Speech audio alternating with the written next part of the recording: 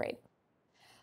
So welcome everyone to the GISS Lunch Seminar Series. I'm really happy today to have Dr. Simon Lee, who's a postdoctoral research scientist in the Department of Applied Physics and Applied Math at Columbia. He recently came to New York back in November, so he's been here for a few months.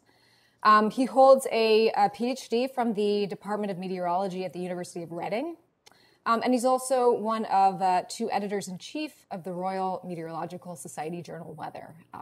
Simon has done some really nice work looking at stratospheric, tropospheric coupling, mainly in the context of more kind of S-to-S timescales, but he's done really kind of work on a wide variety of topics.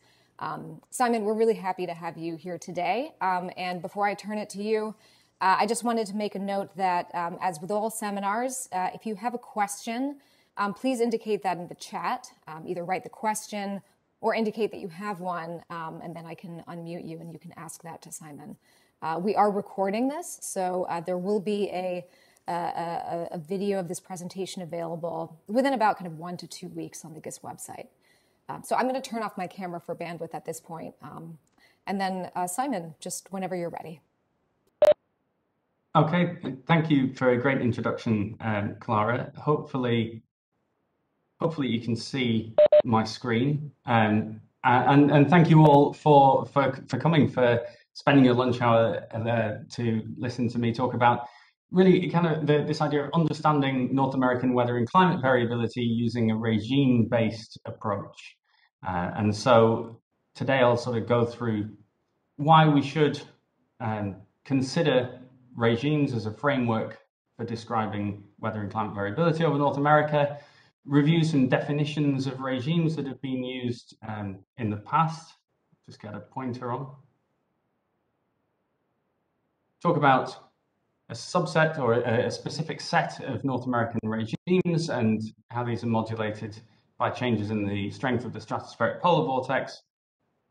Then I'll discuss the Texas cold wave from February 2021 in the context of regimes, how weather regimes explain the event that occurred, and then have a brief look at this winter, which is something I was thinking about long back when I was invited to do this talk, was thinking about we're coming toward the end of winter now, how have the regimes been? And then think about sort of where next, where would we take regimes, what might we want to answer further. So let's think about why regimes. Now, this is an example of 500 hectopascal geopotential height anomalies over a sector that covers parts of the Pacific, North America, and parts of the Western North Atlantic. And really the date, time, and forecast model are not important for what I'm asking here, but I'm using it to think about how would you describe this?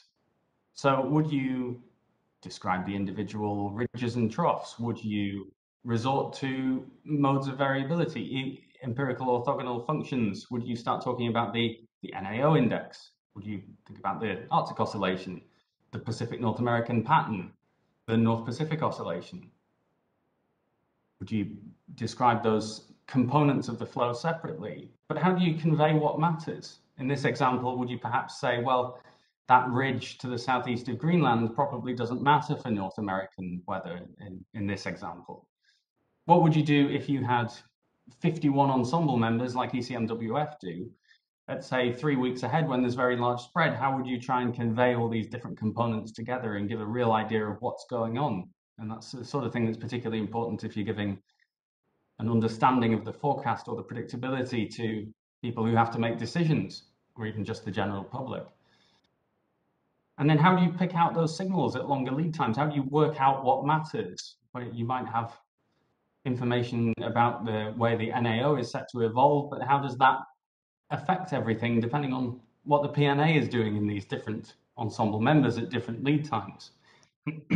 And so I always use this to kind of think that you might end up going into what I think Lorenzo called, in a conversation I had with him a couple of years ago now, was a zoo of indices, because you could resort to all of these in isolation and you'd just probably get confused, and you would confuse the person you were speaking to. And I think this is why regimes can be a useful framework.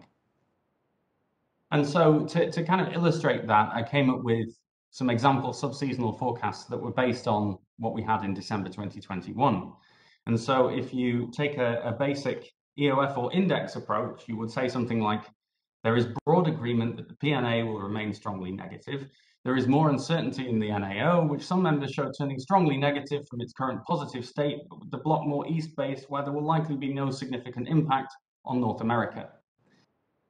And that's probably quite hard to communicate. It's technical, but it's a little messy, and it's hard to understand quite exactly what the overall story is. And so if you went to, for example, a regime approach, you could say something like, there is very strong ensemble support of a continuation of the current Arctic low regime.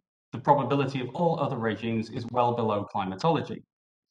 Now, perhaps I'm being a little unfair in that that's a very condensed regime forecast, but I think it illustrates this idea that that's an objectively more straightforward way of saying what the full flow or something close to the full flow is doing at these extended lead times over North America. Now, the elephant in the room whenever I speak about regimes, and I believe it was even in a question in my PhD defense, was, is it really a regime? And there is some ambiguity, or maybe even the abuse of the term regime. So the figure on the left, it comes from an old paper from 1983, Kimoso and Gill, where they kind of talk about regimes as this almost like an attractor in phase space, a particular point where trajectories converge. But that's not necessarily what's really rigorously meant when we talk about regimes. And maybe some uses of the regime are more thoroughly thought of as weather types or weather patterns. And even furthermore, sometimes the word regime is used when really it's only kind of defines the extent of saying it is a cluster. And so typically the use of the word regimes refers to occasions where the definition is cluster based, not defined purely from an EOF. So sometimes you have these cases where people refer to a period of time where an EOF index is persistently positive, for example, as a regime. For example, you might have a PNA pattern which is positive for a month as an index and refer to that as a regime, and that can get confusing too, and that's particularly true for the Atlantic, which I'll mention in a moment. And then I think as well, it depends on what your approach is and also what your audience is. If you're interested in this from a forecast applications perspective, whether or not it's a real kind of attractor that fits dynamical systems theory doesn't necessarily matter to what you're trying to convey and do. And depending on the domain that you're using as well, that can alter things. But if you're speaking to someone who's thinking of this from a dynamics perspective, then that sort of thing really does matter. And you get different, and I sort of appreciate this firsthand, because when I give this sort of a talk, I get different questions about regimes depending on the kind of people that I'm talking to. And when I speak more to the sort of S2S forecasting people, I never really get so much of an aspect of like, are these real regimes? But if you give a talk to a set of dynamicists, you get the question of, well, maybe they're not real regimes. So that's the first elephant in the room. And the question goes on to be, well, does the regime physically exist? Is it a real thing, or is it just some kind of statistical tool that you're using? And there is a new paper in GRL where they investigate this for the North Atlantic regimes and conclude that they are real. But for North America, and for a domain that's centered on North America, really you have this idea that you have two storm tracks, the Pacific and an Atlantic storm track, and perhaps they are where the regimes are, but that's not where the people are. And the people and the impacts are in North America, which is between the two. So whether or not you're really getting towards a true dynamical regime in its truest sense is perhaps suggests that that's not the case, but does it really matter if that's where your impacts are, or whether these are truly just recurrent patterns that are useful statistically?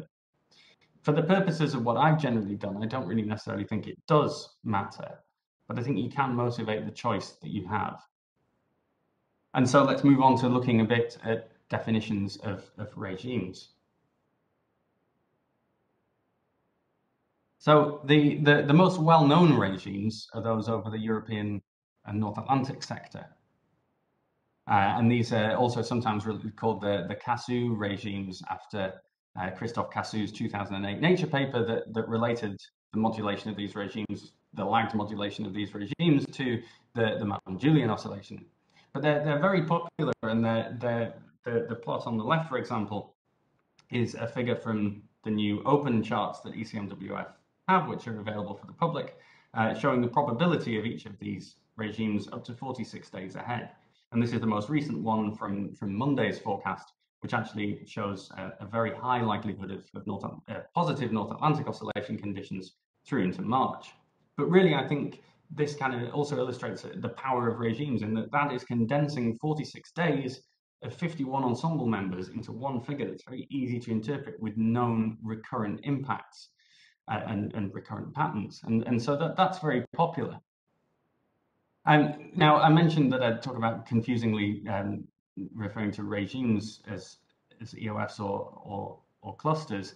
And this is perhaps most true for the North Atlantic, because two of the clusters are named after the North Atlantic oscillation, despite not being, well, first off, they're not symmetric, and they're not purely dependent on what the NAO EOF is doing. And so they're perhaps better termed Greenland blocking and zonal, but it just adds to a little bit of the confusion when explaining this, that you have kind of two NAOs, you have the regime and you have the EOF. And Greenland blocking and zonal are what Christian Grounds' group in Germany, KIT, that's what they have referred to them as.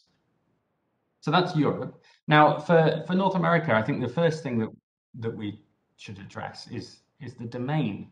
Now, I kind of talk about Pacific North America regime definitions. And some studies consider more the Pacific sector. Think of that as like I was alluding to earlier, thinking about the regimes that might exist in that Pacific storm tract. Others are considering more North America, because that's where the people are, and the continent's weather is influenced by variability from both ocean basins. So here are some of the older ones, as evidenced by their black and white nature, the specifics of which are probably less important to take away, and I'm aware that this figure doesn't come across very well in a presentation.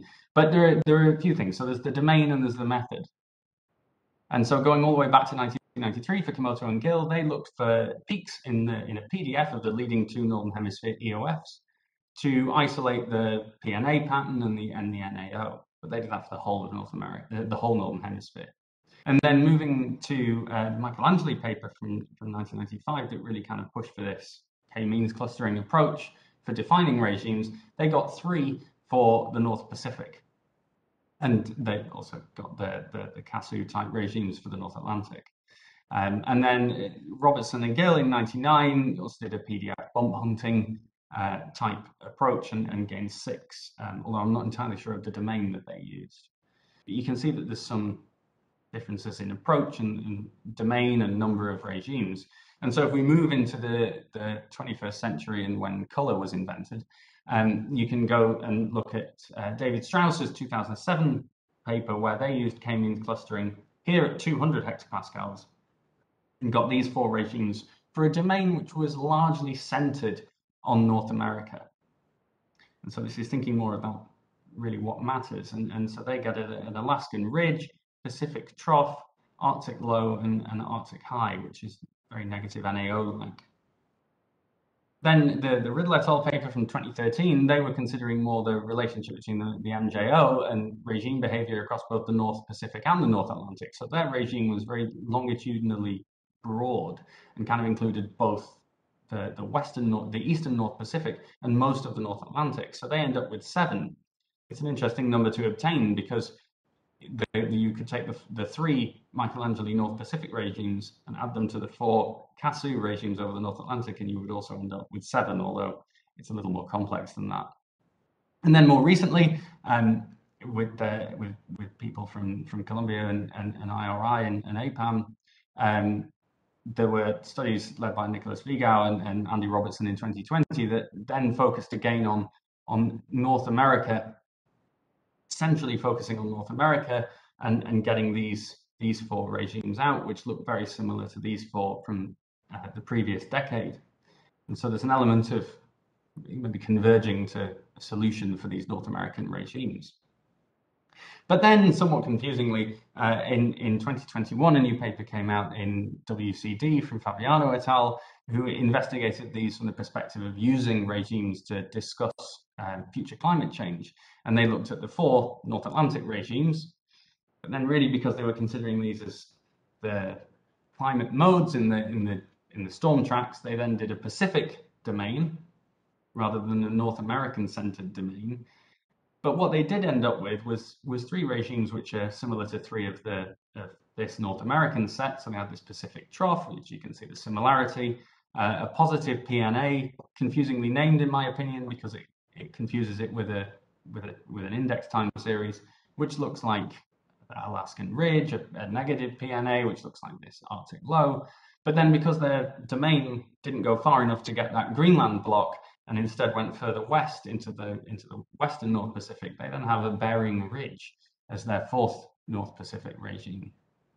So I think this really underlines this idea that really the key thing that is affecting the number of regimes that you get is the domain under consideration. So perhaps unsurprising, it's just harder to define what you're trying to do when it comes to North America.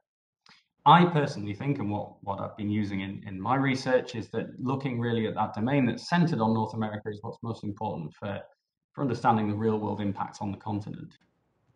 And so that's what I will move on to defining now. So we're talking about this domain here, which you can see is selected to encompass parts of the North Atlantic and parts of the North Pacific, but centered on North America.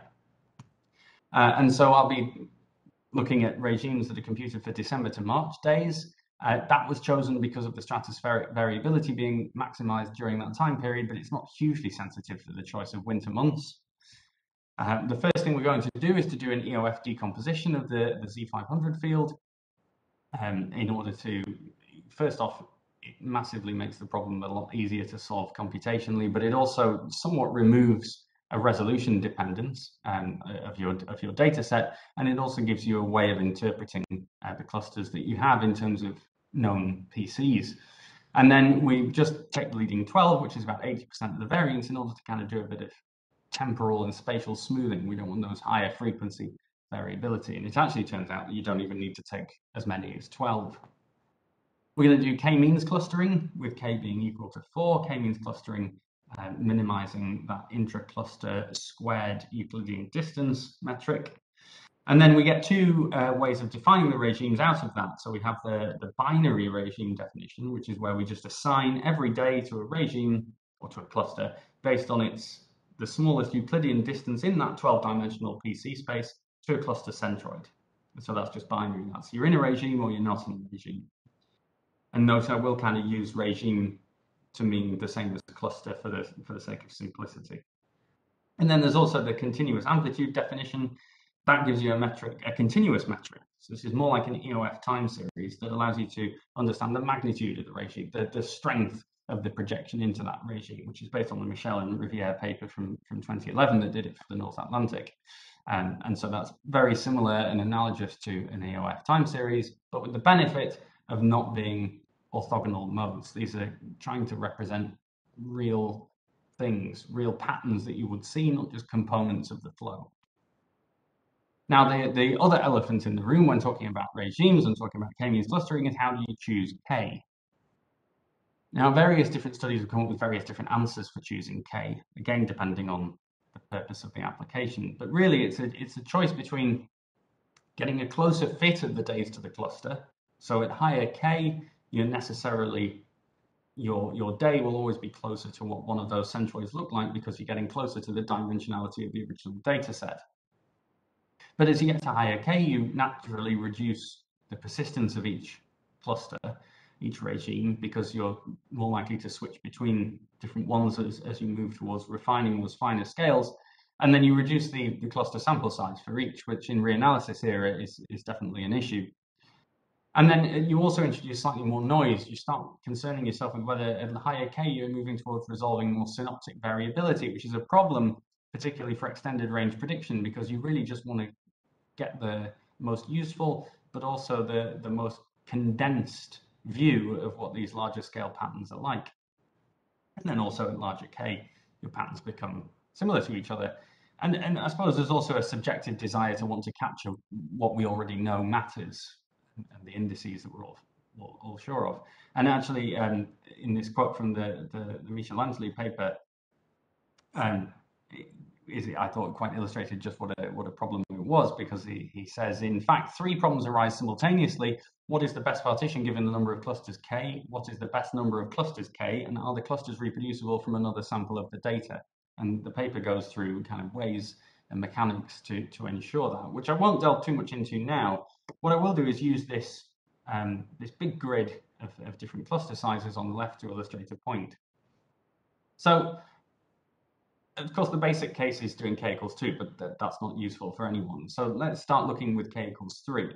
So at k equals 3, you have a Greenland block, you have this wave train with sort of a quasi-Alaskan ridge, and then you have this Pacific trough type regime. Once you move to k equals 4, the Greenland blocking stays. That's unaltered from k equals 3. Also, this Pacific trough regime, also effectively unaltered. But your middle one splits effectively. It's not quite as simple as that because there is some moving from the other clusters, but this one, you end up with 2 different ones where you have something that's a more amplified Alaskan ridge, but also something quite different with a more negative PNA type pattern. So if you then go down to k equals 5, you will see that this Greenland block remains broadly similar and present, Pacific trough, broadly similar and pleasant, and present, be pleasant as well. Your Alaskan ridge regime is slightly changes into this one, but then you also have something down here which also looks like the Alaskan ridge, and whilst this Arctic low or PNA type pattern remains present here.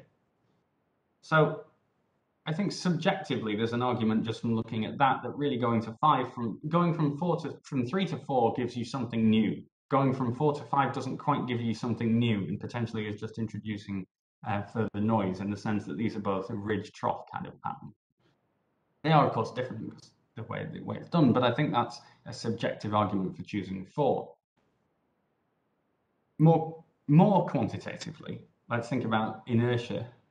And by that I mean the sum of the squared distances of the samples to their nearest cluster centroid in PC space, and that's what k-means minimizes, and that's shown here with the gray curve. And so for higher k, you will always end up with lower inertia, because you're essentially getting a better fit of each day, and you're almost getting higher resolution data.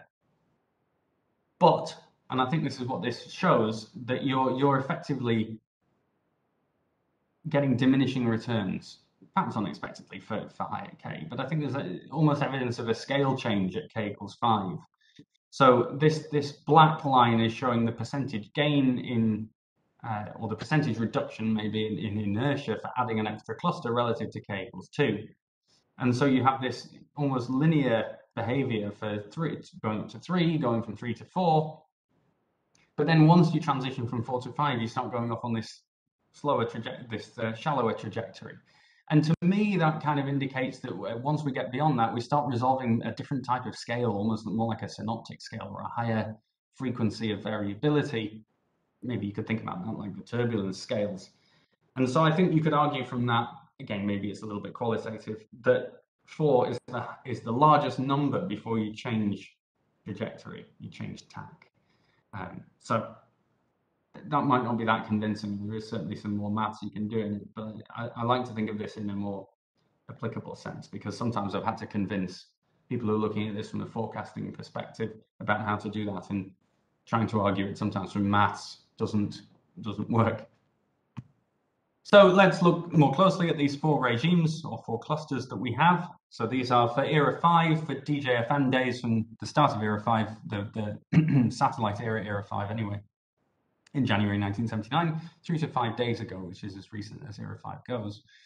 And so we have this Arctic high regime, which is like the negative NAO regime or a Greenland block. We have Arctic low, which is like the negative PNA.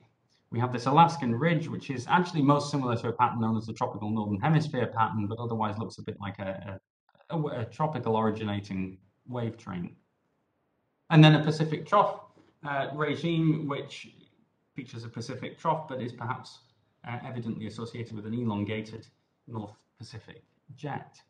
And the names come back from the David Strauss paper from 2007.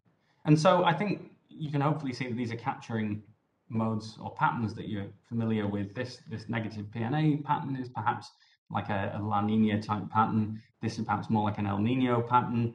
This might be familiar to some of you from the cold winter of 2014. We'll talk about that a bit later. And I think this is fairly self-explanatory as a Greenland block.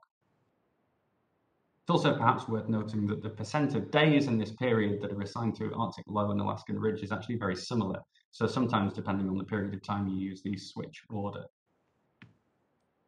Now, what regimes give you the ability to do is to condense effectively 44 years of your regimes, or 44 years of weather variability, into one figure. It's quite a noisy figure, obviously, but I don't think there's any other way of doing that. And I think that illustrates the power. So let's see that. So this is the daily Era 5 North American weather regime type from 1979 through to 5 days ago. So this is every day just assigned to a regime. And perhaps you can see within that there are periods of time where you have something that could really be classified as a regime, such as here, where you have the Arctic low regime persistent for more than a month. And then there are other cases where you have cases where it's probably not true that a regime is truly active, and you're just kind of bouncing between being a long way from any of the regimes. And there's an example, perhaps, I think in here you can see several days just bouncing between a few of them. That is an argument having a category of a no regime where you are not assigned to any of them, which is something to consider.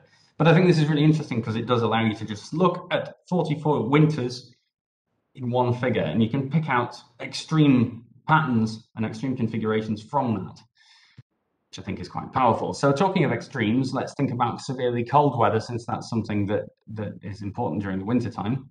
And this is something we explored in a GRL paper a couple of years ago. So we said, what's the probability of a severely cold day given each regime? And I think the first thing is that for a Pacific trough regime, severely cold days for most of North America are effectively absent. This is the warmest of the 4 regimes. For the Arctic low, the severely cold days generally contain just to the west coast of the continent. For the Arctic high, I would say that they're elevated across most of the contiguous US, but not hugely, and certainly nothing compared with what's actually going on downstream of that Greenland block over Northwest Europe. Although this is perhaps interesting for a different kind of more subtropical impact. But what really stands out is this Alaskan ridge, which has this very high probability of severe cold over where people live and where the impacts are largest over the central US. And that's equivalent in magnitude to what we're seeing in the Arctic high for Europe. So really, that's saying that this Alaskan ridge is kind of as important for severe cold in North America as something like a Greenland block or a negative NAO is for Northwest Europe. And there's a couple of upcoming papers that investigate that a bit closer. We can also then use these regimes not just to look at that the intra-annual variability, but look on the larger scales, and we can do that by considering the number of days in each winter that are assigned to each of the regimes, and the dashed line being the average for this period. And hopefully what you can see from all of those is that there isn't necessarily a huge trend in any of them, but there are some noteworthy extremes, most of which have actually occurred recently, except for this Pacific trough extreme from 1983. And I think most of them will readily be, hopefully you'll be able to link them in your minds to things which happened that we know of in the climate system. So the 2010 winter, when we had a lot of Greenland blocking, and there were talk of, it really ignited the sort of warm Arctic cold continent type pattern discussion. The Arctic low during the extremely strong stratospheric vortex winter of 2019-20, the Alaskan ridge that was present for previously unprecedented duration during the winter of 2013-14, when we had all that severe cold over North America, which links with the figure from the previous slide. And then the Pacific trough that was present for this huge 86 days during the extreme El Nino winter of 1983. So I think those link to known extremes in the climate system. And I think there's also a suggestion that we're perhaps seeing more of those extremes recently, although it's difficult to draw conclusions, but it is worth noting how many of those arrows are within the last 20 years. Now, there is a very weak positive trend in the Arctic low occupation, seasonal occupation frequency. I don't want to dwell too much on this because it's not something I've fully quantified, but I did think it was worth pointing out that if you look at the trend in C500 over this domain, it projects very strongly positively onto this regime pattern. And so this is with the Northern Hemisphere trend removed. So that kind of almost like an eddy trend in height in the Northern Hemisphere since 1979-80 is similar to this regime. So it does make sense that perhaps we've seen more, although whether it's a chicken or an egg problem is yet to be determined, I would say. So now let's move on to looking at regimes and the stratosphere. And so this is a large part of what my PhD involved.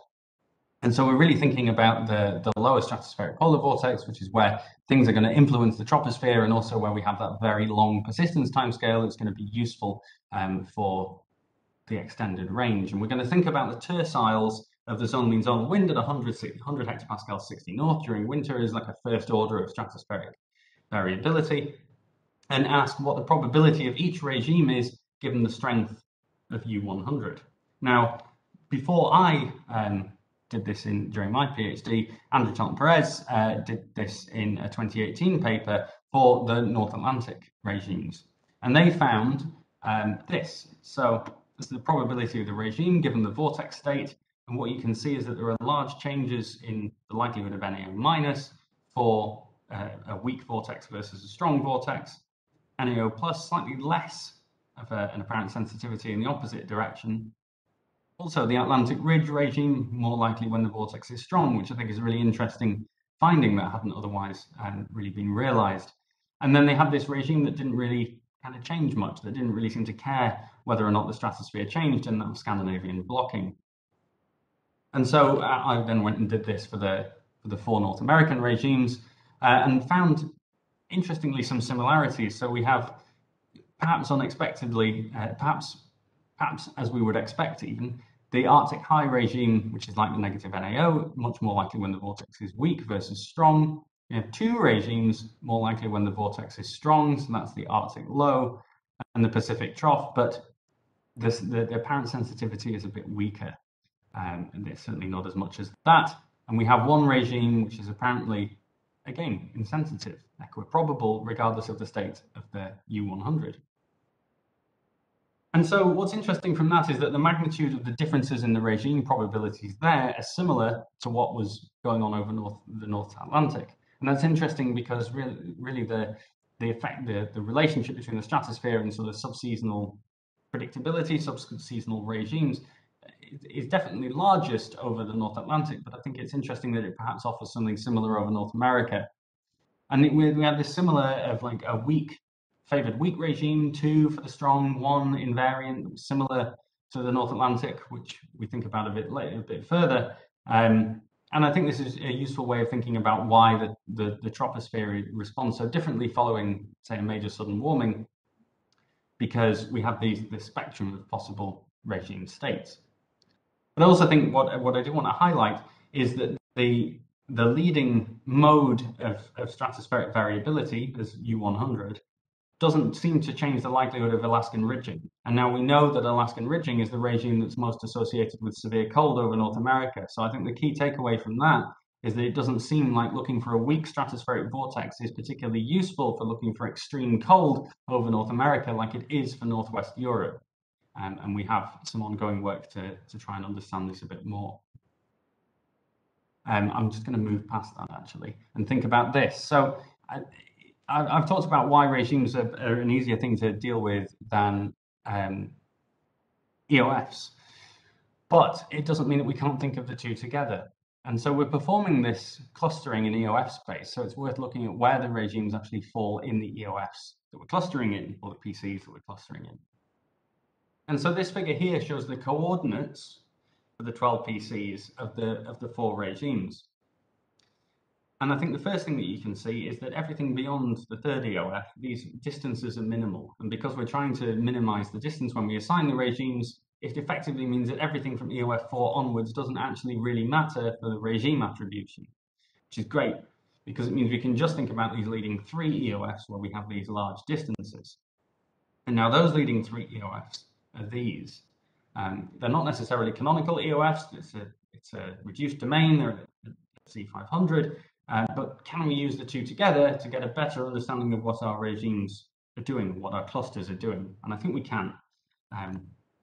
So I'm sort of going to rattle through a bit of this, but this is from a paper which is still under review at Journal of Climate. It's been there nearly a year now, where we do a regression between the principal component time series for those three PCs and U100. And what we find are significant relationships that effectively explain almost all of the Z500 linear response to U100. And so what we go with that is to say, well, if the U100 is modulating the behavior of these EOFs, then it's also going to modulate the position in this PC space and modulate the regimes. And so from that, we can construct a vector, which is a three-dimensional vector in this space, which we call the stratospheric perturbation vector, which describes that linear effect in principal component space of that stratospheric perturbation. So PC1, PC2, PC3 multiplied by a delta U100 is our beta. And then we can also think about the vector that describes the transitions in this space, and then ask, are they pointing in a similar direction, to ascertain whether that linear response of the stratosphere would push you in the direction that you need to go to complete a transition vector. And if you look at that in a 3D figure, what's shown here is the centroids of each of the regimes in the colored squares, the transition vectors between the regimes in the colored arrows, and this stratospheric perturbation vector for positive and negative dashed for each of the four regimes. And hopefully what you can see is that some of these vectors are closer, like some of these transition vectors lie closer to the stratospheric perturbation vector than others. So for example, these two, I know it could be a trick of the eye, but we'll get to that, appear to be pointing in a very similar direction, whereas these are almost pointing orthogonally. And so that suggests that we can perhaps use this to understand, to a first order approximation, this kind of linear behavior in this regime space. And we can quantify that by considering the angle between the two vectors to assess whether or not they're pointing in a similar direction, whether there's positive contribution, positive projection in that direction. And then say that a smaller angle means that it's the effect of that stratospheric perturbation vector is more likely to lead to a regime transition, because there's more of a projection in that direction. And then we can make what almost look like protractors to quantify these angles. And I'm not going to spend the time and go into the nitty-gritty of this, but the key takeaway is that this angle-based approach using this linear response vector is entirely consistent with what we saw with those differences in the regime frequency. So we saw that the Arctic high was much more likely when the vortex was weak, and this is consistent with what we find from the angles, because for a negative beta, that weakening vector, it's very close to pointing directly from all of the regimes toward the Arctic high regime. And we found that Alaskan Ridge general insensitivity to U100, and as kind of illustrated with that 3D plot, the vectors are almost, they're all very close to 90 degrees. So you're very unlikely to end up in or transition from the Alaskan Ridge regime given this linear framework. And then for the other two, it's kind of opposite to Arctic high. So I think this does offer a way of interpreting how your regime clustering and your EOFs are behaving together. And we go into this in a lot more detail in the paper, so hopefully that does come out soon, and you can find out more. So moving on, we can then think about this Texas cold wave. So I probably don't need to explain the Texas cold wave to anyone, but it was preceded by a major southern stratospheric warming on the 5th of January, and we can see that in this polar cap geopotential height anomalies, which were raised a negative NAM for the next 6 weeks. And the Texas cold wave's peak is here, right at the end, actually, of this period of negative northern annular mode through the depth of the troposphere and lower stratosphere. So let's think about these regimes and what we know, and what I've gone through, and say, well, we know that following an SSW, when the vortex is weak, that the Arctic high is much more likely. But we know that that's not the main cause, this main cause of US cold waves. That the probability of a cold wave given the Arctic high is not the maximum. So perhaps we wouldn't be thinking about it being the Arctic high. So we know that the Alaskan Ridge regime is much more likely to be associated with cold waves, but we know that that doesn't seem to care about whether or not the vortex is weak. So if it was that, that then suggests that maybe this SSW, this vortex weakening event, wasn't actually important for the Texas cold wave, which I think is a curious idea. So I actually had a dig around and found that in late January, I had tweeted a forecast of the regime saying that the GISS was predicting a transition to Alaskan ridging regime during February, that was associated with severe cold and that we should watch out for severe cold, which I didn't realize I'd actually said at the time. And the forecast here does indeed show quite a large likelihood. So this is for the new subseasonal GISS V12, and it shows quite a high likelihood of Alaskan ridging. So it seemed like a subseasonal precursor that was predictable. But it's not actually what happened. So this is one way of doing it. So we can see at the top here, so this is for era 5 for that winter. This is the attributed regime by its minimum Euclidean distance. So this is true for every day. And then in this time series, this is the regime amplitude. And I've grayed out between plus and minus 1 sigma, and then put markers for when it's greater than 1 sigma to indicate it's sort of an active regime in a sense. And what you can see from that is that whilst every day is assigned to a regime, there are only some periods when you actually have an amplified, maybe true regime in amongst that. And so the Texas cold wave period, the 14th to the 17th of February, is shown in this rectangle. Now, what's immediately very interesting is that there is no active regime really during that time. The Texas cold wave did not project strongly onto any of the 4 regimes. It didn't even anti-project onto a regime.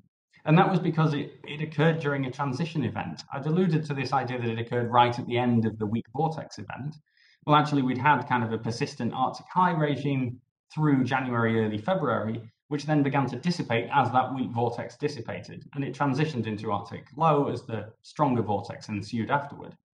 And the Texas cold wave occurred right as that transition occurred. It was a transitory event, in a sense, as the regime dissipated and the pattern shifted. A load of cold air fell out of the Arctic, for want of better words, and led to an extreme weather event. That has several consequences for the potential predictability problem, because if you're looking at regimes for predicting extremes, actually, this suggested absolutely nothing from a regime standpoint. Although it was interesting that apparently we got the right answer for the wrong reasons from some of the regime forecasts. And so that does, to me, suggest that it wasn't necessarily the stratospheric warming that was important for this cold wave. Perhaps it couldn't have happened had this Arctic high regime happened beforehand, but it's certainly not one-to-one for what happened back on the 5th of January and the cold wave in mid-February. Right, so moving towards wrapping up so that people can finish eating their lunch, let's have a look at this winter. So this winter has also been quite interesting from a regime standpoint, and we can see that in this time series here. So through December and into early January, we had an exceptionally amplified and persistent Arctic low regime. And you can see that here, reaching nearly 3 sigma in late December, and setting a record actually for the number of December days that were assigned to this regime. Perhaps a curious feature was that actually in late December, you actually had almost 2 regimes simultaneously active, as we had some Greenland blocking develop, but the pattern generally across North America remained dominated by this Arctic low feature. Again, I think that's a useful place for where a regime-based approach is perhaps more helpful. And then that decayed as we went into the new year, and we sort of gradually moved towards being in Alaskan ridging, which is associated with that transition from the exceptionally mild December that the US experienced into the much colder 2022 so far. What I also think is interesting in this from perhaps a predictability standpoint, and perhaps we need to think of a way of doing this, is to understand this idea that really the variability this winter has been only in 2 of the 4 regime dimensions. We've been generally constrained to be Alaskan ridge or Arctic low, and Pacific trough and Arctic high mostly absent. And I think that perhaps hints that there was a window of opportunity here. We've had a very strong stratospheric vortex, which we know leads to things like the Arctic low being much more likely and suppresses the likelihood of Arctic high. But it's just interesting that our variability has only really been in 2 of the 4 dimensions in regime space.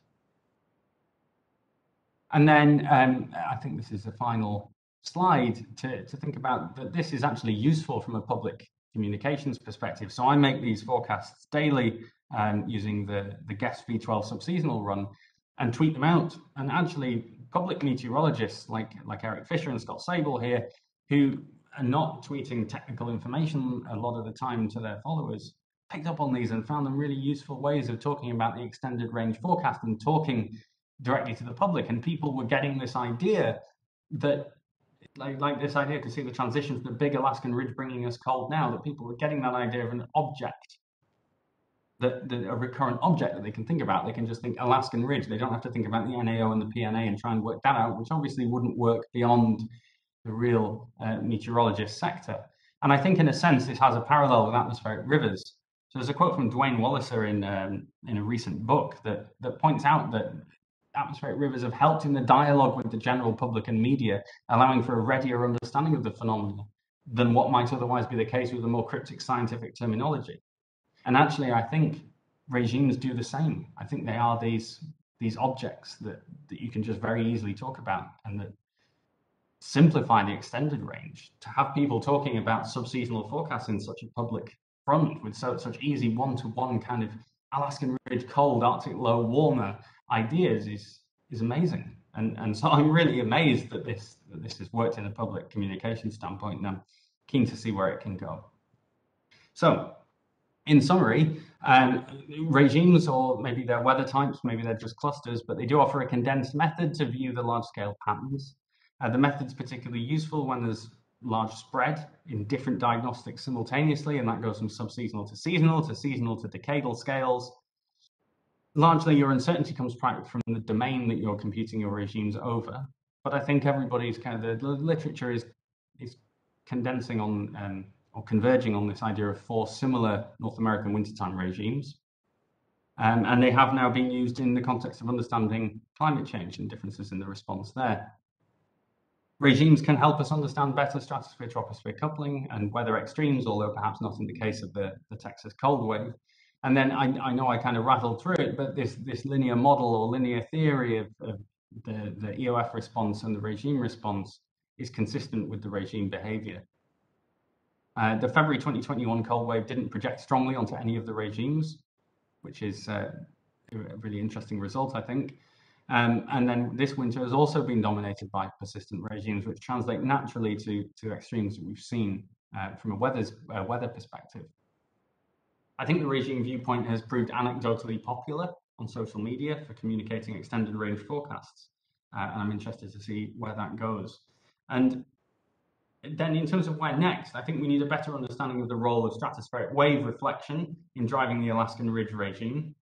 So this is a paper which is being led by Gabriele Messori and a few of us from Europe where we quantify this link, and we actually do find a link between localized stratospheric wave reflection and the Alaskan ridge, which kind of hints toward more higher order stratospheric variability as being important for North American cold. And then I think we just need to think about how we exploit what we know. All these things that I've discussed here, the new work that's being done about wave reflection and all that, to actually make useful longer term predictions, how we can work out what a magnitude of regime signal is useful, how much ensemble confidence do we expect to see on these scales, and think perhaps in a process-based storyline-like approach, where we think about things like the stratospheric vortex, the MJO, wave reflection, base states like ENSO, and think about that in terms of how these may modulate our long lead time forecast of regimes to understand what might occur and to give useful information. And then I've not written it here, but I actually think there's a possibility of looking at this more in the summer perspective. I'm not particularly aware of an equivalent amount of work going into North American summertime regimes. This occurred to me during the extreme Pacific Northwest heat wave, that might be also an interesting thing to look at. But as someone who concerns himself mainly with wintertime variability, it doesn't often occur to me to think about the summer season. But that's also something which might be worth considering. So I think I'll leave the main discussion there, and honestly happy to discuss now or anytime later. Thank you. Great. Thank you, Simon, for that wonderful talk. I can't see any questions right now in the chat, but if somebody has a question, please note that we have the chat, or you could just speak up. Questions or comments? That was really nice talk. Oh, I'm sorry, I just jumped in. So thinking more about, the cold weather snap in Texas, that prolonged heat wave in the Pacific Northwest, events like Hurricane Harvey, not just that the fact it was a hurricane, it was the fact that it kind of got there and stalled out. So thinking about how systems stall out. I mean, I guess regimes is one way that you see it portrayed in popular media, but since you brought up rivers, that's maybe the other way that people think about these things is, like polar vortex, it's like a wavy river when you have a decreased meridional gradients and things can kind of snake around and stall out. I don't know what the best way to communicate that is, but I think it's definitely interesting to think about reasons that systems, whether they're heat waves or extreme rain events or whatever, stall out. So if there's, other ways to is the regime, since you didn't tag the cold snap on necessarily one of the regimes, like, is it something else going on there that causes things to just stall out? I think that's a really interesting idea, because naturally, obviously, from regimes, there is this idea of stationarity, and that's perhaps one of the things that you really look for from a regime, and that naturally relates to things stalling out. And I think Jennifer Francis was involved in or led a study which suggested that regime duration or regime persistence had increased in the observed era. But I don't think the regimes necessarily link that well with the regimes that I was speaking about here. So perhaps that's something interesting to look at, is the persistence time, the residence time of these regimes. And then I guess something which is worth looking at as well, relating to Texas, is whether or not transition events are also associated with extremes. But the problem is, the reanalysis era, at least, is a very small sample of transitions. Once you go from 4 regimes to 3 others for each one, you have a very low sample. So there's perhaps something to do in a large ensemble model framework, but that's also a possibility, yeah. Thanks. Thanks, Allegra. So I can see that Ron Miller has a question. Ron, would you like to ask that? Yeah, sure. Yeah, this is really interesting work. So I'm wondering, when people think about the annular modes, one of the things that's very characteristic is there's this strong vertical coupling. And in fact, the projection of the annular modes, onto the flow is actually kind of a minimum around 500 millibars or hectopascal, if I remember correctly. I'm just wondering, how robust do you think these regimes are if you start including other levels? And do you think you would get additional predictability, for example? I think it's interesting, because that's another common question, given that annular mode issue at 500. I think so a component of that comes from the idea that the sort of leading EOF that you get at 500 is not really the characteristic NAM pattern, which is somewhat solved in a regimes framework, because you're not just isolating one EOF. By taking all 3, you get most of that signal some way or another. As for the actual choice of level, I think if you go lower, the concern over North America was the mountain west. So I think that definitely probably would impact things. And then it would turn different once you start getting things like MSLP. The problem with MSLP is it translates very badly into models, which is always a challenge with that variable. I don't know. Honestly, I haven't thought about it too much, but it is generally quite standard to be talking about 500 in terms of geopotential height regimes. In terms of jet regimes, it's quite common to use something like U850 to like Tim Wullings' North Atlantic jet regimes. Yeah, that's something I need to think about a bit more. Good question. Thanks. Any more questions? Could I ask one more? Oh, yeah, sure. And I can see then that David has a question after. Well, why don't you let David go first? I'll come in after. Oh, okay. David, would you like to ask that, or I can also read it? You can read it, Clara. Okay. Yeah, so David asks, so are there southern hemisphere winter regimes despite the reduced topography? And if so, has anyone looked at whether they will change with climate in a way that may influence high latitudes? I think you will definitely be able to produce some kind of a regime for whatever domain you're considering, because the mechanics of it will always, you'll produce a cluster. Whether or not it's a true regime, I suppose, is the other matter.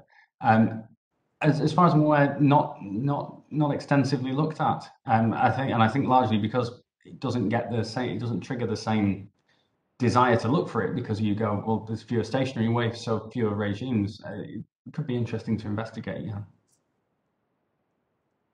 Thanks, David. David. It's also hard to choose a domain in the southern hemisphere because it's circular. So if you look for the hemispheric wide ones, it could be interesting. Great, thanks, David. So Ron, would you like to ask your second question? Yeah, so I think one of the interesting things you showed was that during the Texas cold wave, the cold snap, was that you didn't really have a dominant mode at all. And I'm wondering if that's because that was key to the dynamics, that you had a transition, or is it possible that maybe, by picking 4 regimes, you kind of filtered to the point where you lost the ability to represent the physics of this event? I mean, it could be the Texas cold wave was actually something that's dynamically doesn't happen very often, and so therefore, it may show up as noise, when you start trying to calculate regimes. I just was wondering if that, is something you looked at all. If like maybe there was something really exceptional about the Texas cold snap, that made it rare, and therefore something that you possibly didn't show up when you just went to 4 regimes. So it's a great question. So to my mind, it's consistent with it being an exceptional event because it doesn't show up in the regimes, and I think that those two go together quite well. It's potentially worth seeing what happens if you do run this again, but you increase K and you see if a higher order K captures something. That's also worth doing. But I think really when you look at the evolution of it in space, you had a ridge over Greenland which just began to dissipate, and it was the sort of motion of that, and it was a fluid event. It was only a few days, so it's not naturally going to come out in this sort of regime approach, which is looking on those longer time scales. But it could also relate to the level. I think if you maybe went lower down into the troposphere, you would maybe see something else with that shallow, cold air behavior. But yeah, really interesting. It's something I'll have to think about a bit more.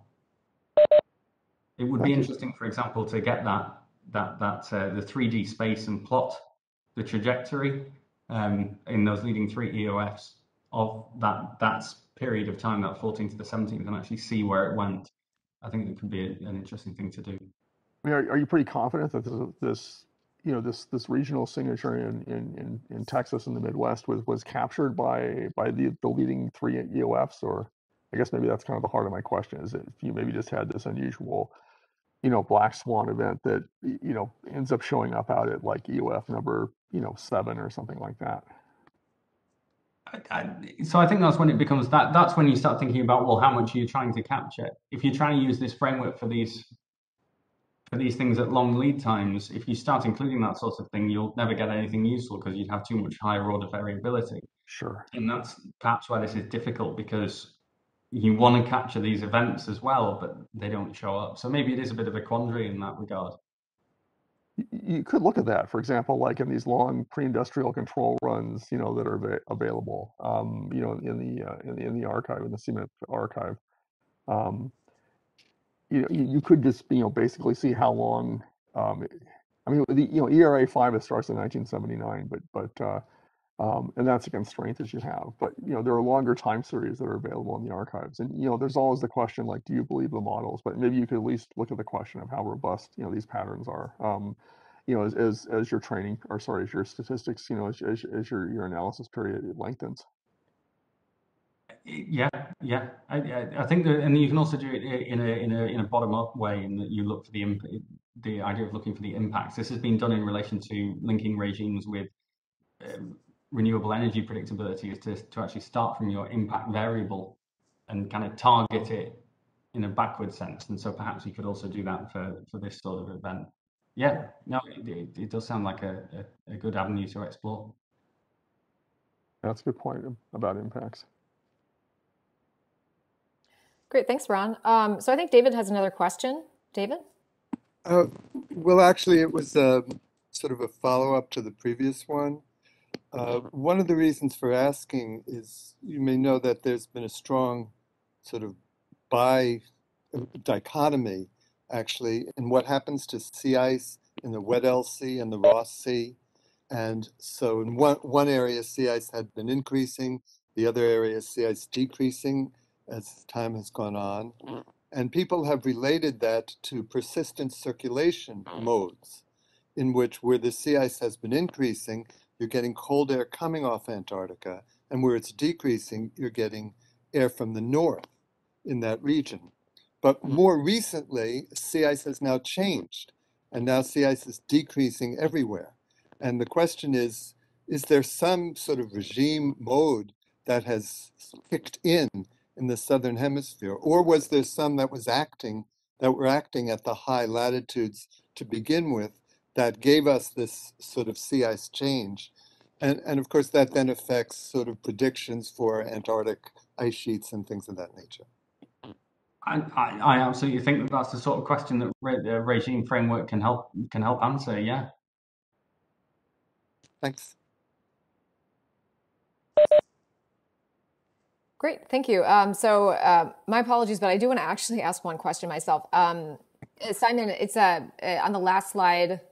I think you had stated that they help us, these kinds of regime frameworks help us understand maybe a bit mechanistically what's just the stratosphere-troposphere coupling. And then you did have kind of a second point from the bottom, which seems to suggest that perhaps that's through kind of a better understanding or relation of wave reflection and these regimes. I was wondering if you could just make a comment on that more. Are you saying that maybe because of the kind of more spatial, physical nature of these things, you can better link kind of how the waves are actually propagating, and then potentially why or why not maybe kind of certain events may couple down to them? Is that kind of what you're going for when you talk about the better understanding of the stratosphere-troposphere coupling? I think it was sort of twofold. So I think the first thing is that you maybe I should go to the slide for it. If you take the North Atlantic regimes, if you look at the regimes that are the probability of regimes in a weak state, you can actually see that it's not the case that so this is looking at all the red bars in isolation. It's not the case that one of them is hugely greater than the others. And in fact, actually, it's the difference in magnitude of like NaO minus is way greater than the difference in magnitude between the regimes in the same vortex state. And that's largely also true for the strong, although NaO minus kind of goes off on its own. And so I think that was just trying to say this idea that it suggests that you're not getting in a real world sense, you're not getting the full answer just from that stratospheric change. You can see this sort of idea of the troposphere having a large role to play in what state you're ending up in. And then I think in terms of the wave reflection, it's less so about the sort of mechanics of that reflection, but in terms of almost thinking of that 3D space and kind of where you are within that space and the effect that reflection is having and where it's moving you towards. And you can kind of classify that.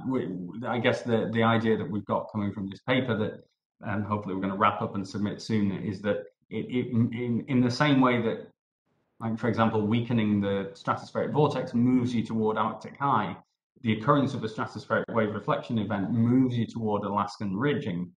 And really that's very similar to like the Cadera papers from like 2016 that have this more descriptive sense of there's a ridge in Alaska and downstream zonality over the Atlantic, but it's kind of quantifying it within this framework. Hopefully that in some way answers the questions.